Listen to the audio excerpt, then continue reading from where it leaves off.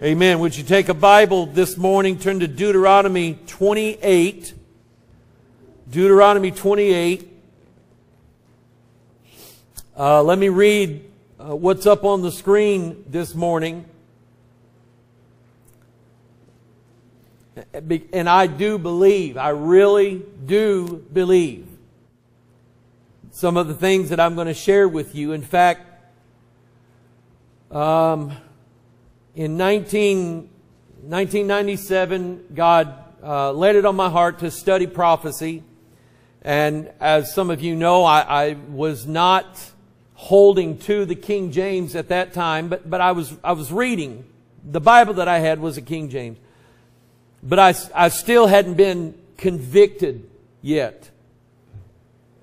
And this is how God led me in that direction. Because I'm going to show you some things this morning that maybe you know, maybe you never knew.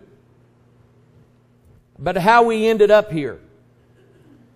Isaiah 55:5, Behold, thou shalt call a nation that thou knowest not. Ask yourself the question, when God gave this particular passage to Isaiah to write down, did this country even exist? The answer is no.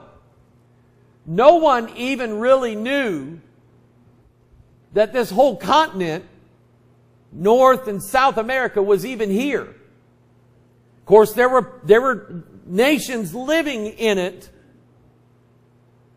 but they were worshiping devils. The mounds that you see all over this nation are the high places that you find in the Old Testament. The pyramids from Mexico down into Central America and South America are those same high places where they were performing some of the worst, most wicked and vile perversions that you can imagine in honor of the solar deity, the lunar deity, and all of the other, which were the gods. They were serving those gods in this land. And so God said, Behold, thou shalt call a nation that thou knowest not, and nations that knew not thee shall run unto thee because of the Lord thy God, for the Holy One of Israel, for he hath glorified thee. And I want you to think of the nation that you live in now, America, as being a country that was formed not by accident and not by the hand of man. But I believe with all my heart it was formed by the hand of God. And I'm going to prove that to you this morning, or attempt to. There up on the screen is George Washington. And I want you to notice, this is a tradition that we still have in this nation. There have been a couple of exceptions to that. Most, but not all presidents have laid their hand on the Bible and swore the oath of office. And by the way, I'm going to say this again. They did not promise to defend and protect the people of the United States of America. They swore to protect and defend the Constitution of the United States of America.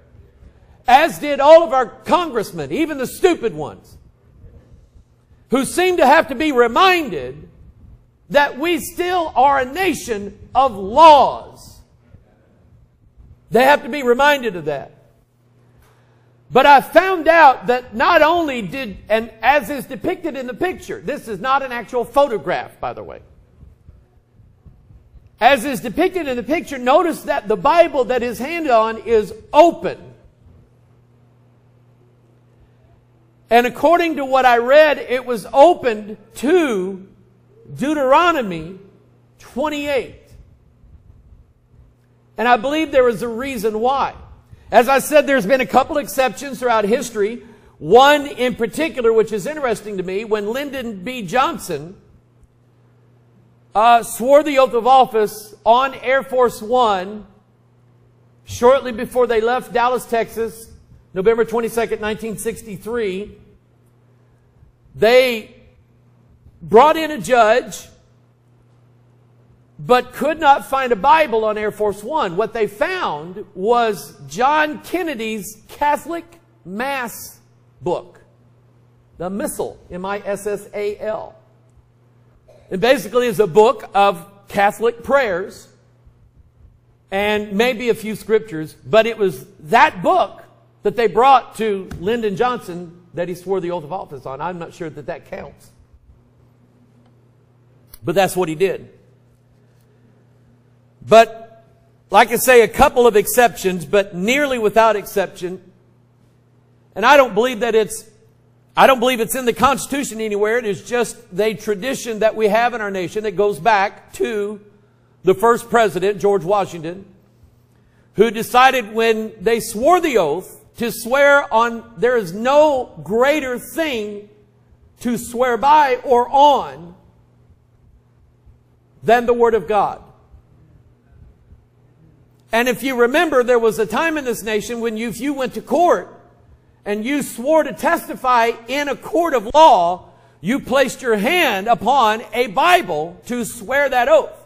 The meaning behind that is that you are swearing to tell the truth and make sure that your truth is as true as the book that you're swearing upon, the Word of God. Can I hear God's people say amen? Now, this is, or would have been, the original Great Seal of the United States of America.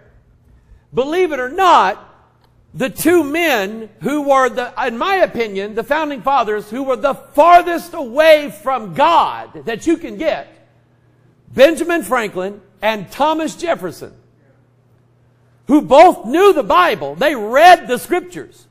They just didn't believe most of it.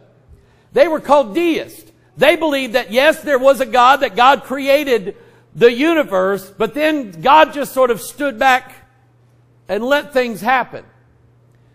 And yet, it was Benjamin Franklin and Thomas Jefferson who, when given the task of creating a signet or a sign or a symbol for our nation and what it represented, which goes along with Deuteronomy 28, what you see is, at the top, is the pillar of cloud that Israel followed through the wilderness. What you also see up on the hill, let me get my pen out here, draw some circles around some things. What you see here is Moses and the Israelites on the far shore of the Red Sea, and this is Pharaoh drowning in the Red Sea. And the motto was, rebellion to tyrants is obedience to God. But it was the idea that God had brought His people across the sea to put them into a land that He was going to give them, a land that was flowing with milk and honey, a land that was going to free them, come on, from the bondage that they were in to the Church of Rome, to the Church of England,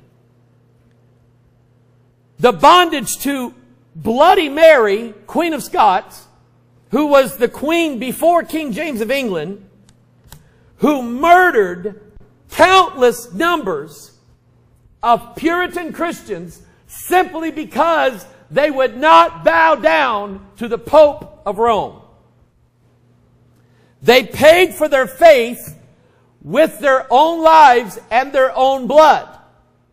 And they sought a land that they could come to so that they could be free to worship God the way they believed God was leading them to worship, according to the Word of God, and not according to the Queen, and not according to the Archbishop of Canterbury, and not according to the Pope of Rome. Can I hear God's people say amen? Now, Deuteronomy 28. Remember, George Washington's hand is on Deuteronomy 28 as he's swearing to protect and defend the Constitution of the United States of America. Here is a portion of what Deuteronomy 28 says. And it shall come to pass that thou shalt hearken diligently unto the voice of the Lord thy God to observe and to do all his commandments, which I command thee this day, that the Lord thy God will set thee on high above all, underline this, nations of the earth. Ask yourself the question, this little 13 colony nation that got its start by a revolutionary war, freeing themselves from the bondage of King George in England, did not God set that same nation on high above all the other nations in the world? Was it not the United States of America that was called to arms to defeat the tyrants both in Berlin and Tokyo and defeated them? That war would have been lost without our boys fighting for freedom. Somebody say amen. Was it not this nation that many, in fact, practically all of our forefathers came to this land seeking asylum, seeking freedom, liberty, seeking the opportunity to live without harassment, seeking the opportunity to work and create their own prosperity? Was it not this land that they came to and no other? I mean, when the Irish ran out of potatoes, they didn't go to Russia for potatoes. They came to America. When the Bosnians had to leave their land, they came to America. When refugees from all over the world for the last 200 years were seeking a better place to live, were they not seeking to live in this nation? Somebody say amen. What was it that made this nation so great? You're looking at it. The laws of God made this nation the great nation that it was. Amen. Look at verse 2. And all these blessings shall, look at this, all these blessings shall come on thee and overtake thee if thou shalt hearken unto the voice of the Lord thy God. Blessed shalt thou be in the city. You wouldn't catch me dead in a city. Well, you might catch me dead in the city.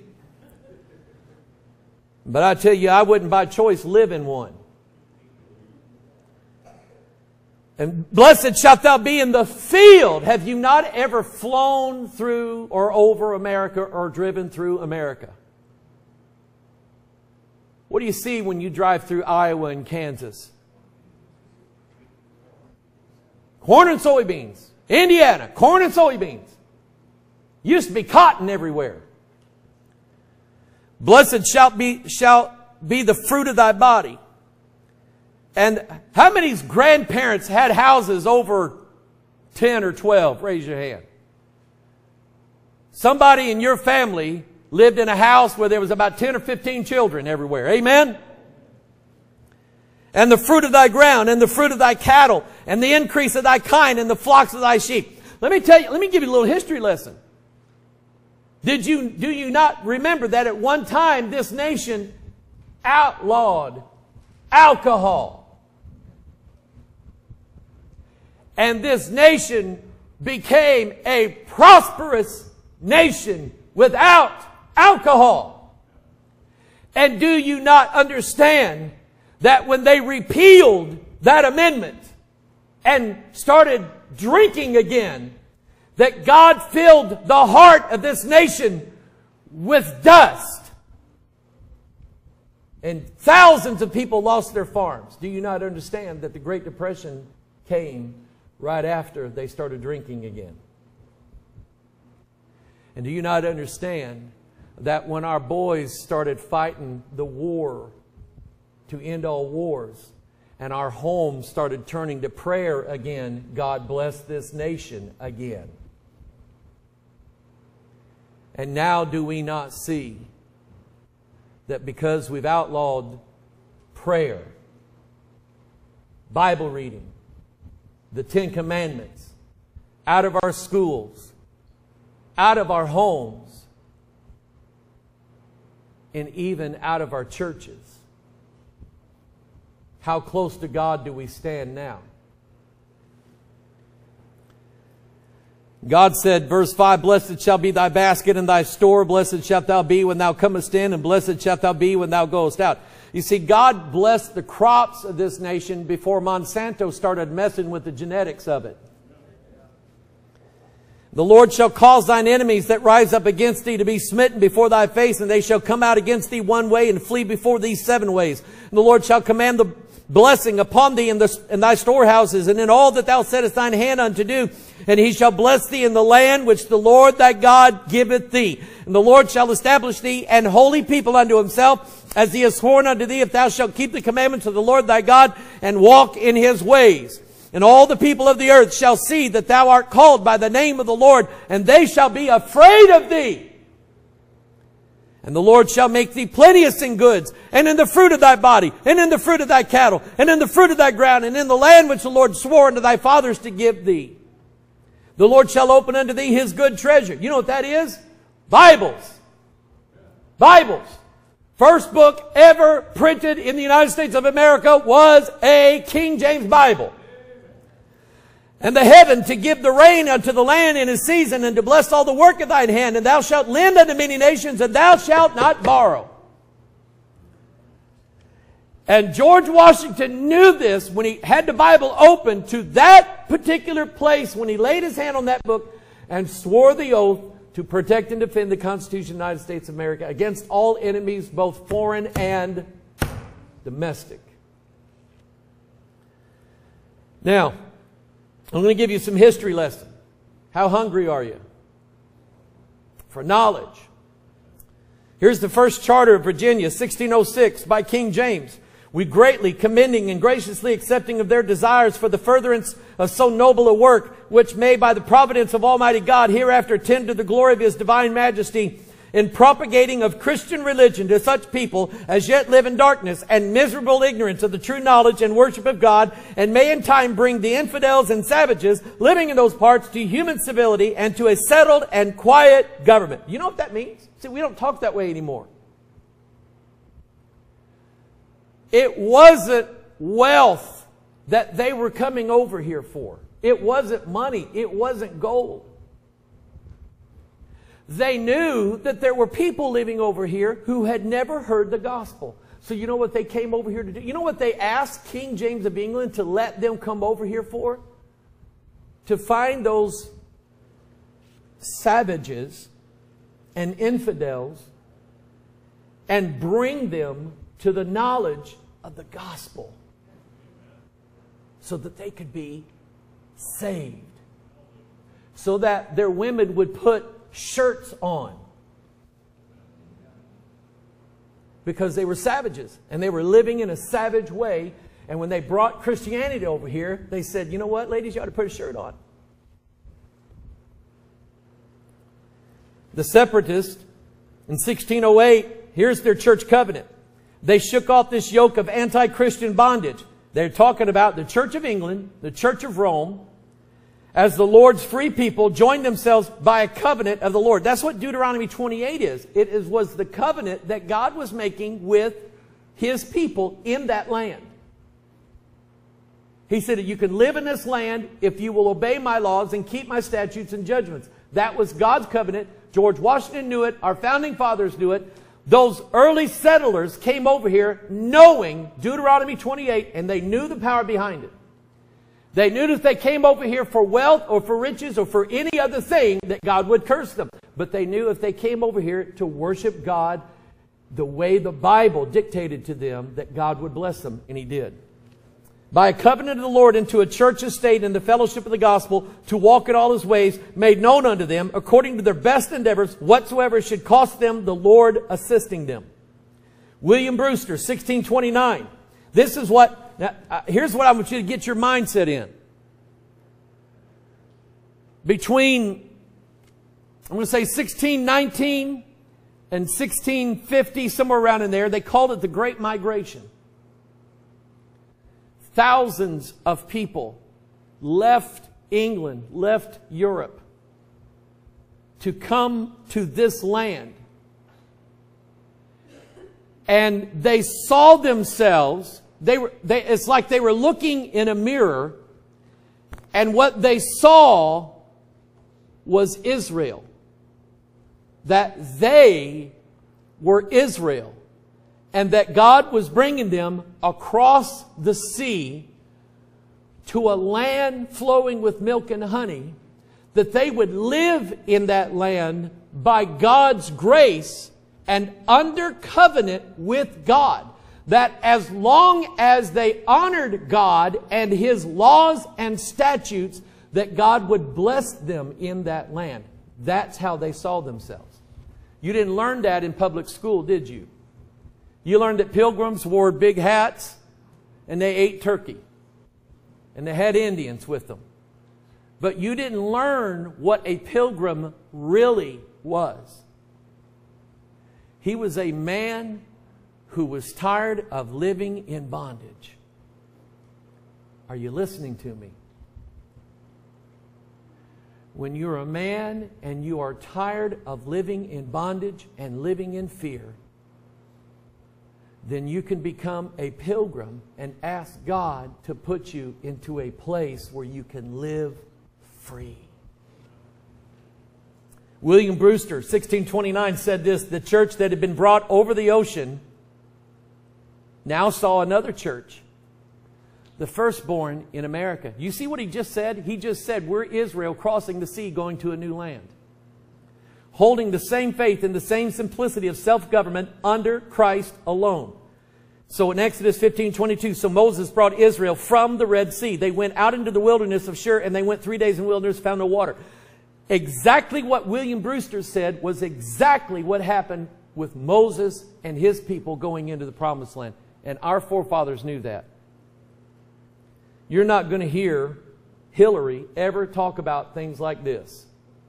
Or, what's her name? That goofy senator. Elizabeth Warren.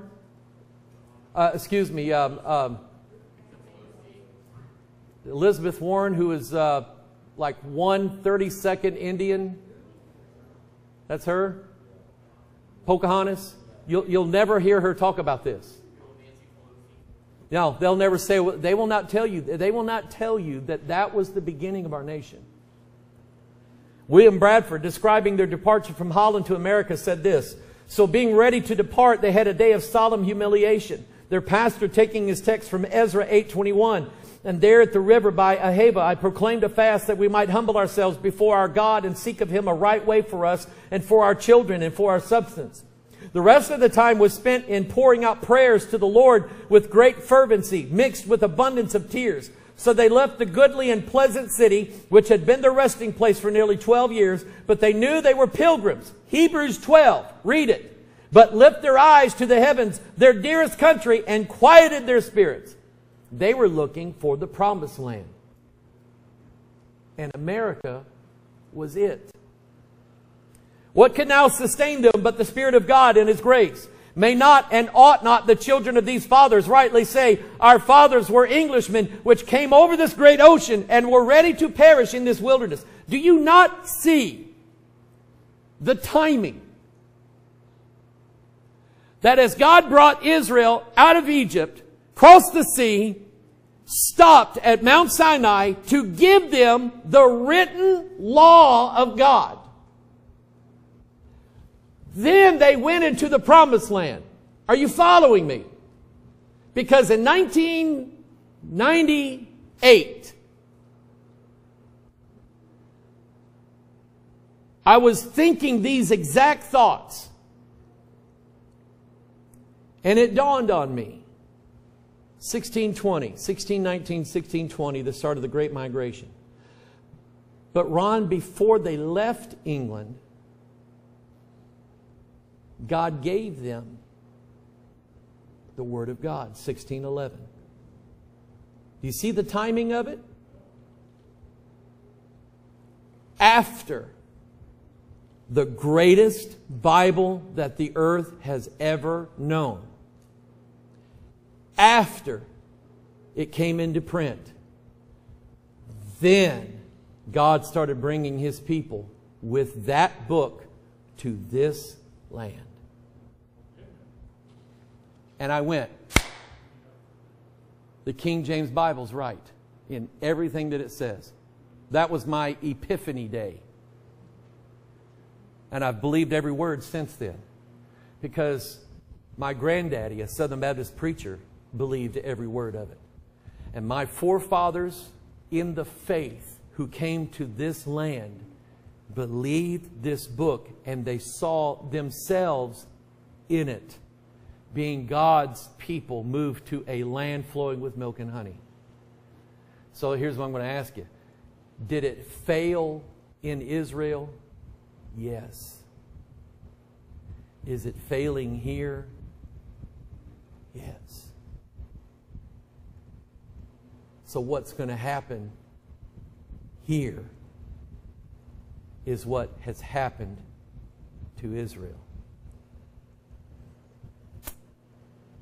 The Charter of the Plymouth Council in 1620, King James said, "In hope thereby to advance the enlargement of the Christian religion to the glory of God Almighty."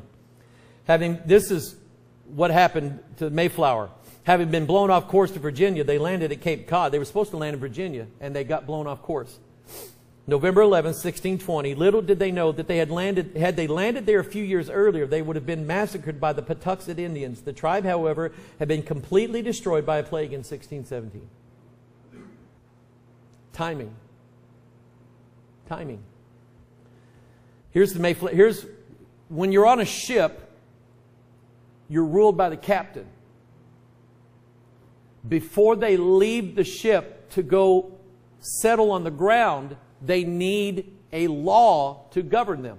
They're not just going to go there and live in an anarchist way. Before they left that ship, they said, we're going to establish a government that will rule us. See, men need to be governed, or men will become animals. So here's what these men agreed. In the name of God, amen. We whose names are underwritten, the loyal subjects of our dread sovereign Lord King James, by the grace of God of Great Britain, France, and Ireland, King, defender of the faith, having undertaken for the glory of God and advancement of the Christian faith, and honor of our king and country, a voyage to plant the first colony in the northern parts of Virginia. They were off a little bit. Do by these presents solemnly and mutually in the presence of God and of one another covenant and combine ourselves together into a civil body politic for our better ordering and preservation and furtherance of the ends aforesaid, and by virtue hereof to enact, constitute, and frame such just and equal laws, ordinances, acts, constitutions, and offices from time to time, as shall be thought most meet and convenient for the general good of the colony, unto which we promise all due submission and obedience. And I've underlined that it was for the glory of God and advancement of the Christian faith. That's why they came here.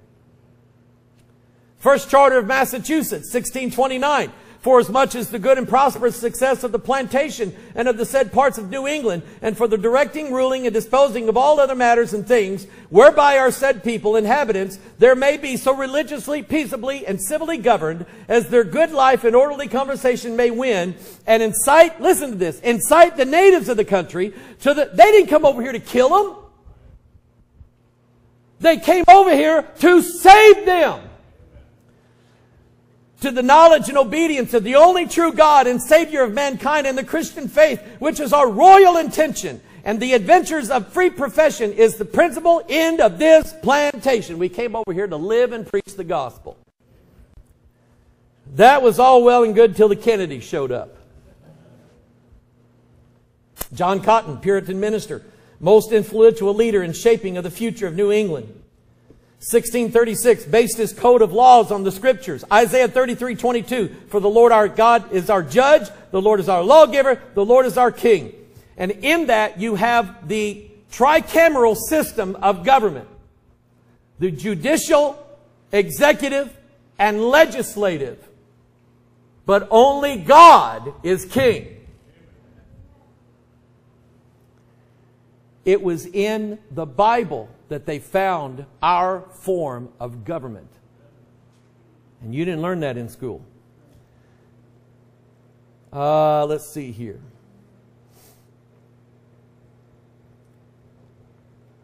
I got a lot here.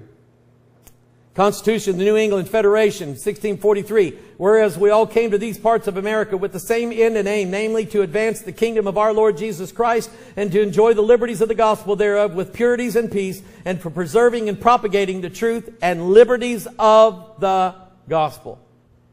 New Haven Colony Charter, 1644. The judicial laws of God, as they were delivered by Moses, are to be a rule to all the courts in this jurisdiction.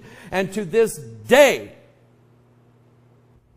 carved into the door of the Supreme Court of the United States of America is the Ten Commandments.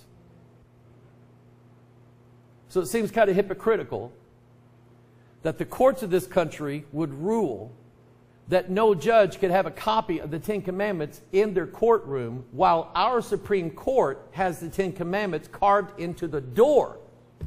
Seems hypocritical to me. Who's ever heard of the old deluder Satan law? You know that one? Here's why you have to go to school in America. When in Muslim countries, if you're a woman, you're not even allowed to go to school. Here's why you have to go. It being one of the chief projects of that old deluder, Satan, to keep men from the knowledge of the Scriptures, as in former time, and that learning may not be buried in the grave of our forefathers in church and commonwealth, it is therefore ordered by this court that every township within this jurisdiction, after the Lord hath increased them to the number of 50 householders, shall forthwith appoint one within their town to teach all such children as shall resort to him to write and read. And it is further ordered that where any town shall increase to the number of 100 families or householders, they shall be set upon a grammar school for the university. The purpose of building a school, they said, was to teach our children to read the Bible so that Satan wouldn't lie to them and they would believe it anymore. You see, because their forefathers came out of a time when the Catholic Church wouldn't let you read the Bible. And men like John Wycliffe, who was a Catholic priest in England, saw the corruption that was handed down by the priests of Rome in England, who were stealing widows' houses, just like the Bible said, and set about himself to translate the Bible from Latin to English so that people in England could be free by reading the Bible. Maryland, I won't read that.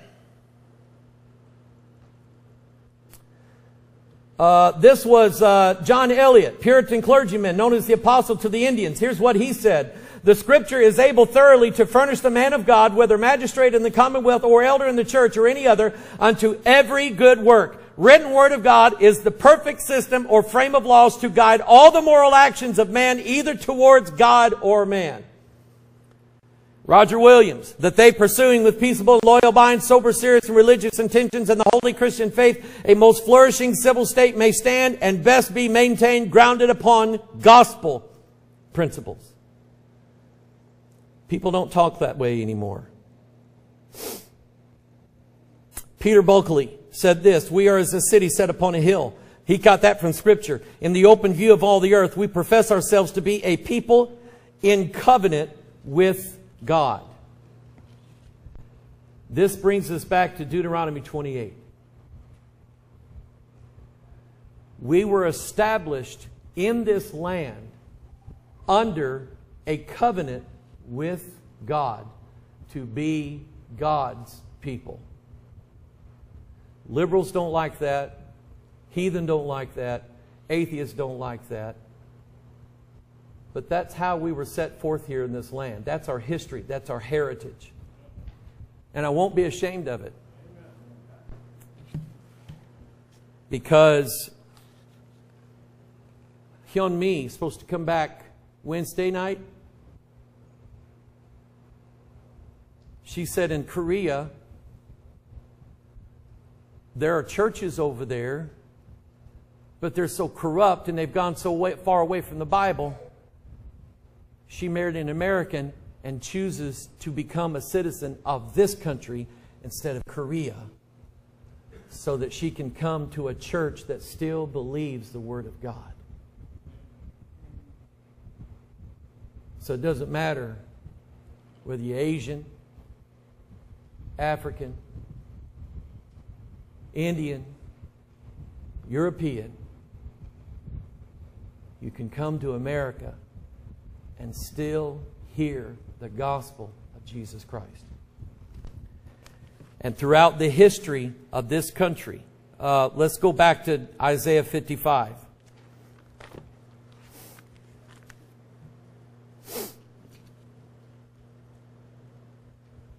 Well, if I stayed to read all, you'd be really hungry.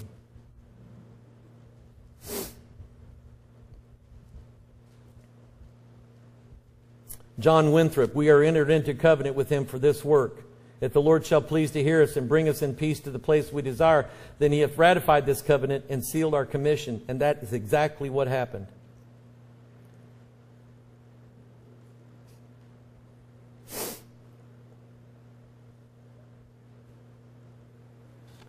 Isaiah 55, verse 5, Behold, thou shalt call a nation that thou knowest not. Now, I believe that nation is a spiritual nation. We are, as saved people, we are sons of God. We're not sons of Adam anymore. We're not sons of Moses. We're not sons of anybody else. We are sons of God, and that makes us of a peculiar race, a peculiar people, a different nation. And it doesn't matter from what area or what nation or what land or what tribe you came from. He says in verse 5, Thou shalt call a nation that thou knowest not, and nations that knew not thee shall run unto thee because of the Lord thy God. My ancestry is from England. But before Jesus and the gospel was preached in England, my forefathers worshipped oak trees and were pagans. And some of your forefathers were Africans. And before the gospel was preached in Africa, your forefathers worshipped idols, fetishes, false gods.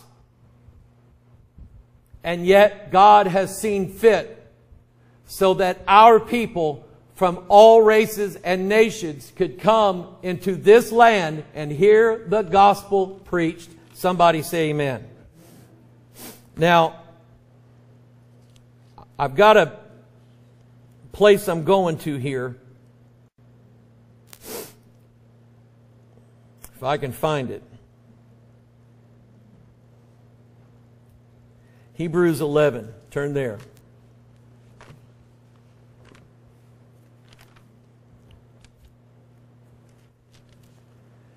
My question to you is,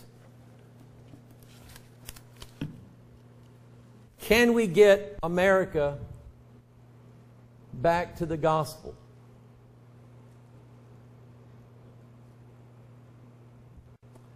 It's a good question.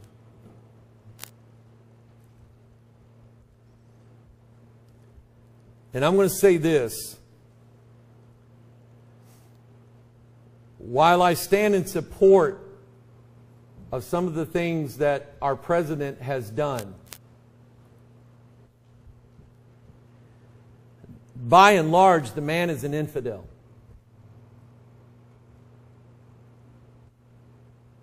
He's a whoremonger.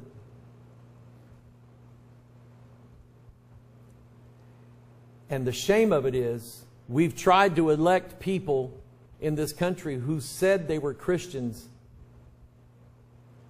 who didn't even come close to acting that way once they got in office. The shame of it is that a wicked man has to stand up and do what the righteous should have already done. Can I hear God's people say amen? I believe that it's possible that through much tribulation, our nation can be turned back to God. What are we willing to sacrifice for that? Our lives? Our fortunes? For the sake of our children and our grandchildren, to live, to have the gospel preached to them the way it was preached to our generation.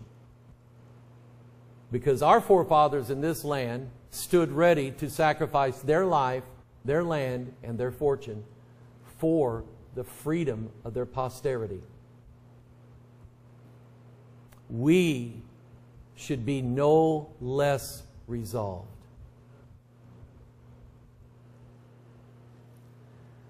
Now, if it fails, and God has already written Ichabod over the house of America, we have a better place. Hebrews 11, verse 10. But let's back up to verse 8.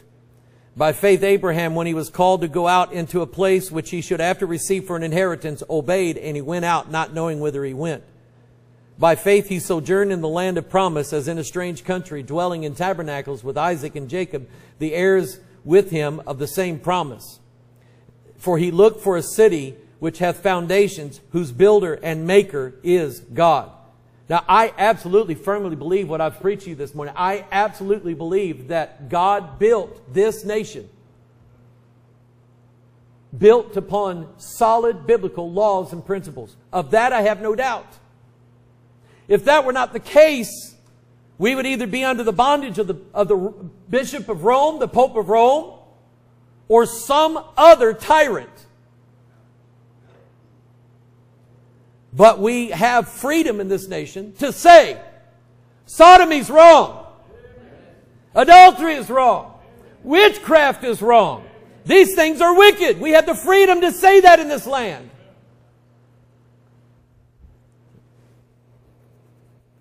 If that freedom is taken away, where do we go from here? Canada? Mexico? Japan? Russia?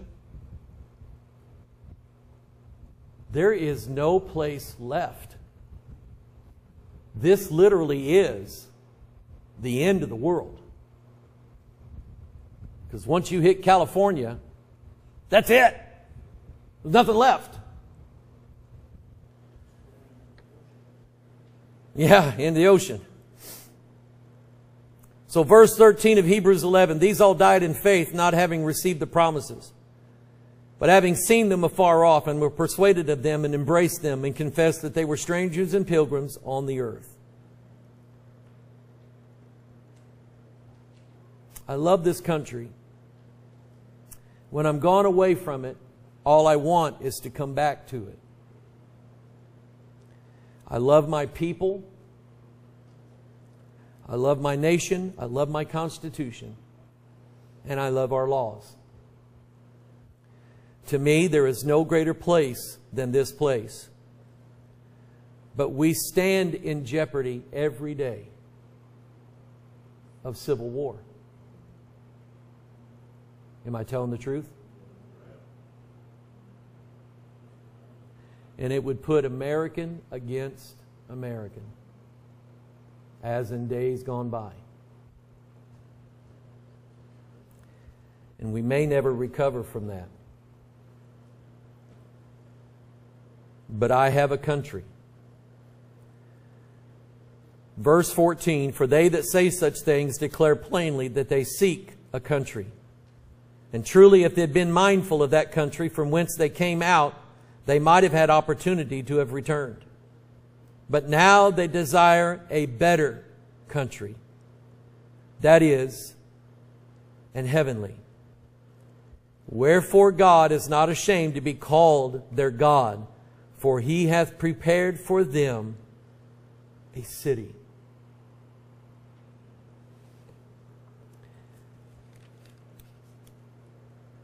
If I can't live in a free America, then I would rather not live at all. If my children and my grandchildren cannot live in a land where the gospel can make men free, then I would rather they die to live in a better country. I'm not Jim Jones. We have not fixed special Kool-Aid downstairs for everybody.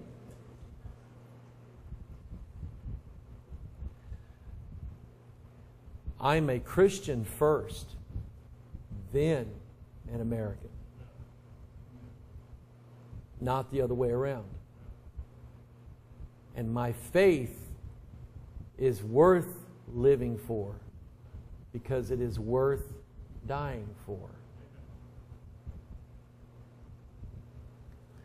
A lot of blood was shed and a lot of lives were lost in that migration as they came from bondage to this land. That's why to them it was so precious. Those of you who have stood and fought for the flag of this nation doesn't particularly like the guy who tramples on the flag of this nation. Because that flag was bought and paid for by blood of men who gave their life in sacrifice. Amen? So you can feel strongly about that, don't you? So you should feel just as strongly for the land that we're going to that was bought and paid for by the blood of one man, Christ. Now let me hear you say amen. Another amen. Yeah.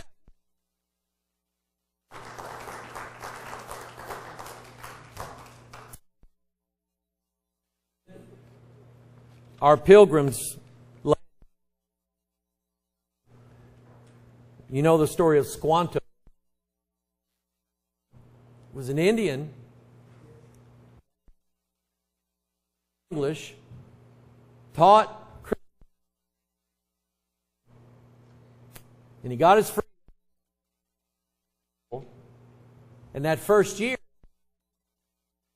half of them died. They starved to death. It was God who had prepared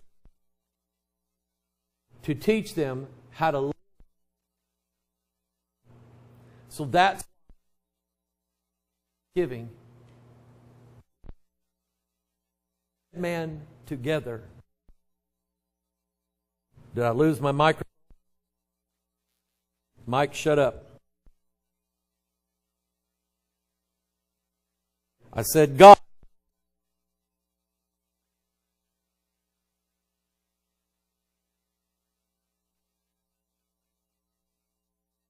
There we go.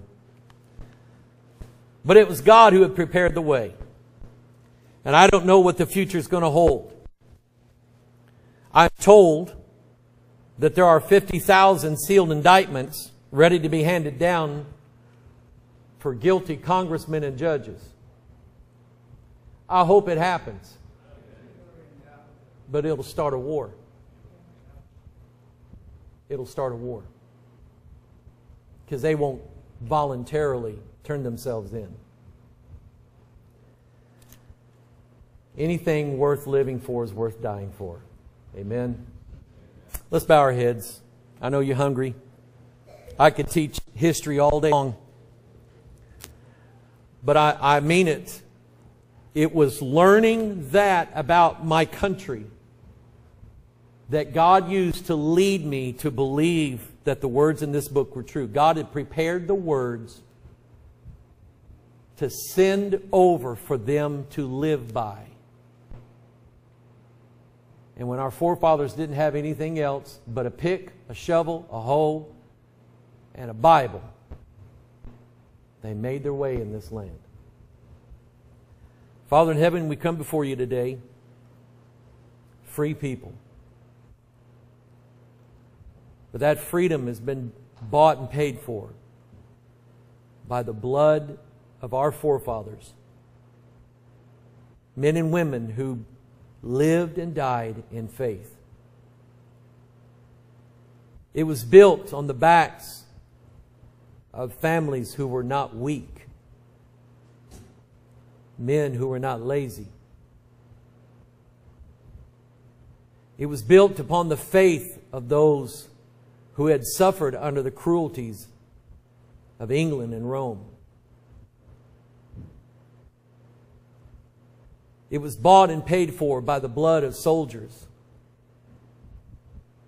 First on the north and then on the south.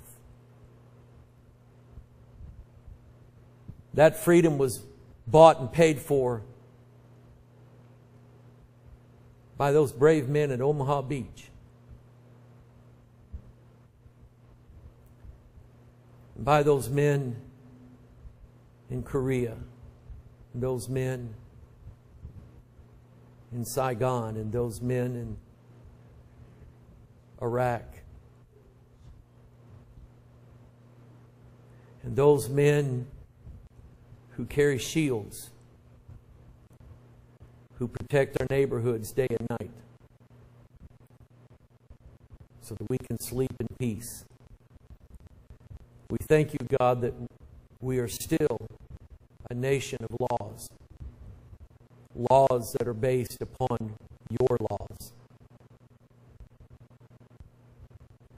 Father, help us to always stand for this nation and for its freedom. And to stand willing to give our lives, our fortunes, our lands, and our sacred honor for our grandchildren and our great-grandchildren to be able to live in a land where the gospel can still be preached. But Father, if we lose this land, we look forward to a better country. So Father, we come before you today thankful to be Americans. Thankful to be free. Help us, Father, to never squander that freedom by our unrighteousness,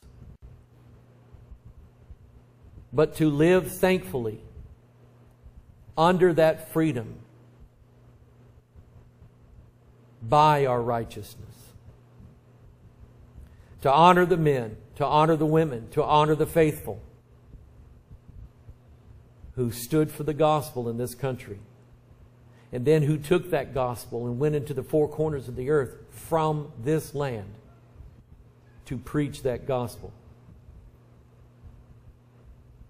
Father, we pray, dear God, that you would help us in this little church to carry that gospel into lands unknown,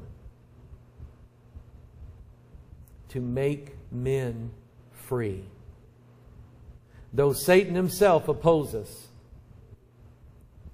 we stand fast in the liberty wherewith Christ hath made us free. And we avow to never again be entangled in the yoke of bondage. Bless your free people today.